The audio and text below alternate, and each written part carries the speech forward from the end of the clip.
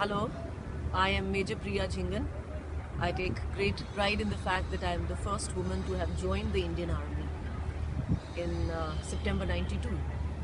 We're talking about this question regarding the voting rights of the defense personnel. I'm really glad that somebody has realized this very basic flaw in our democracy. India is the largest democracy with a population of 1.25 billion, and the defense personnel account for almost 1.3 million of this population. And if you include their spouses, that doubles the figures. And to think that this elite doesn't even get to vote in their entire service is really appalling. In my entire service of 10 years, I never voted once.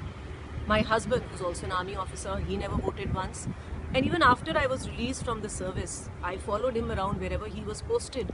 So, basically speaking, in these past 20 plus years, we have not had the opportunity of exercising our basic fundamental right.